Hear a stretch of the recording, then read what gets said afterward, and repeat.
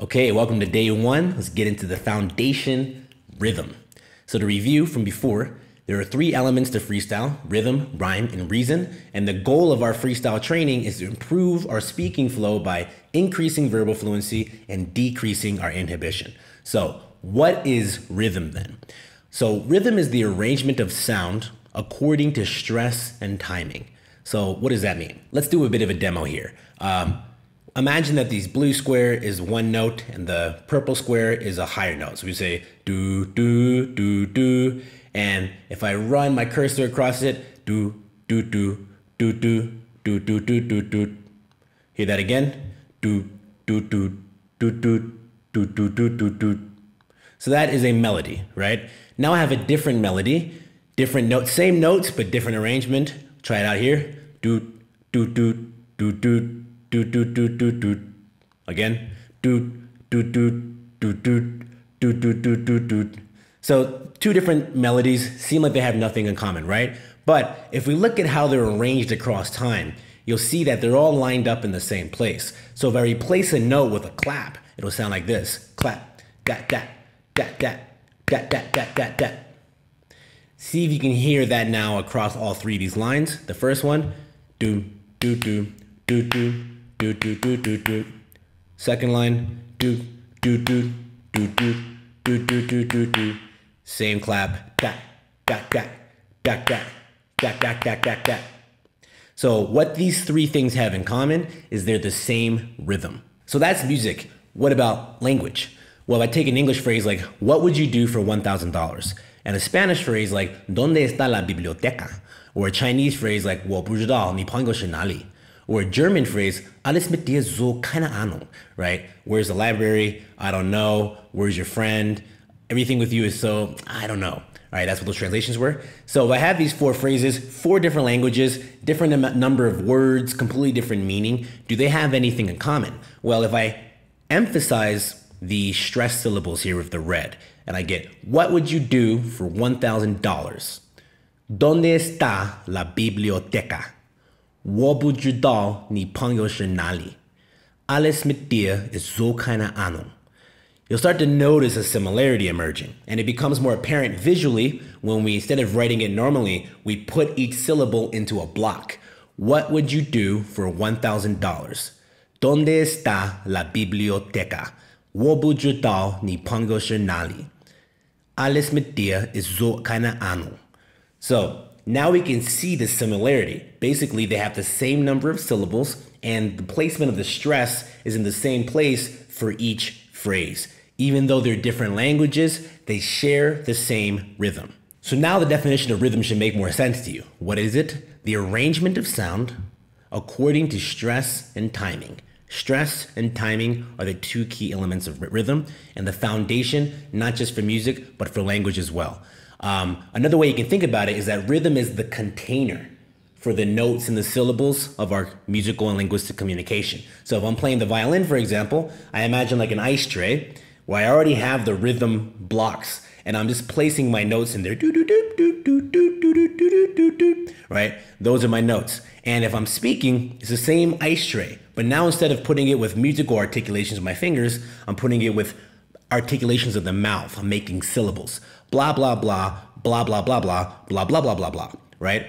Rhythm is the container for notes and syllables. So what's the difference then between speaking and rapping, which is basically musical speaking?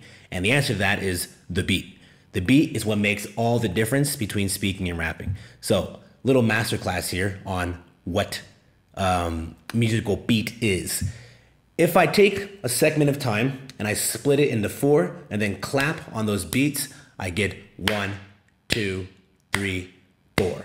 So you can call those quarter notes, right? An eighth note is when I divide that same amount of time, that same distance, into 8. 1A, 2A, 3A, 4A. And then 16th notes, same space of time, divided into 16, I get 1E, A, 2E, A, 3E, A, 4E, A. And these are just vocalizations you use to kind of indicate the different parts of the beat. But it's the same thing. 1, 2, 3, 4, 1, 8, 2, 8, 3, 8, 4. A, 1 E, A, A, 2 E, A, A, 3 E, A, A, 4 E, A, A. So notice how the beat stayed the same the whole time, but I was just putting in 4 notes and then 8 notes and then 16 notes. And you can also do even more complex rhythms like triplets. So it's 1, 2, 3, 2, 2, 3, 3, 2, 3, 4, 2, 3. Or quintuplets, 1, 2, 3, 4, 5, 2, 2, 3, 4, 5, 3, 2, 3, 4, 5, 4, 2, 3, 4, 5. To hear it all, one quick way down.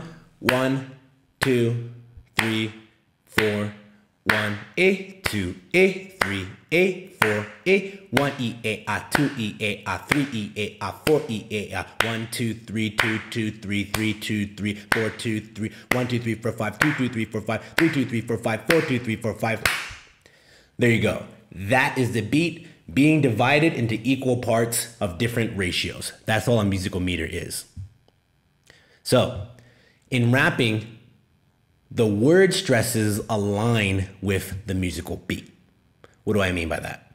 Well, we'll go back to our Spanish phrase, ¿Dónde está la biblioteca? The stresses are on the don, ta, bi, te. Now, let's go back to our beat. 1 E, A, 2 E, A, 3 E, A, 4 E, A. What if we aligned those stresses of that on the beat, the red circles there, and we put spaces in between the words and the syllables so that it fit? And what we would get is ¿Dónde está la biblioteca? So if I compare ¿Dónde está la biblioteca? to ¿Dónde está la biblioteca?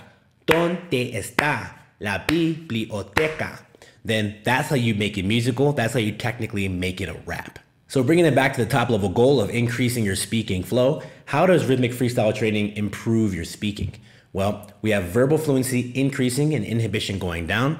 For verbal fluency, when you have rhythm trained, it builds out the rhythmic connections in that word web we talked about earlier. That is the essence of fluency, right? And it also, because if you have rhythm automated and you have those containers already in place in your mind, it frees up energy for you to actually think of the next word to say.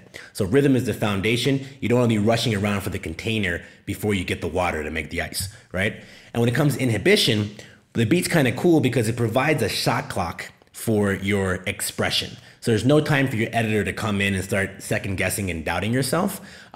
In normal conversation, there is no shot clock. So you're like, but when it's a beat, you know, like I have this much time to get it. So it's a predictable time limit, and that kind of snaps you into action.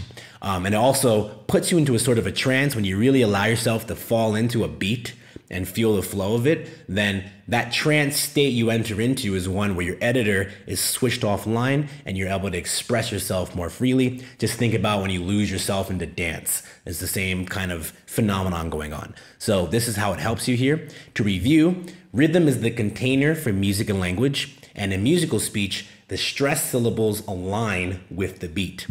And rhythmic freestyle training increases verbal fluency by building out the rhythmic connections between your mind, and it also decreases inhibition by giving you a predictable time limit and putting you into a trance state.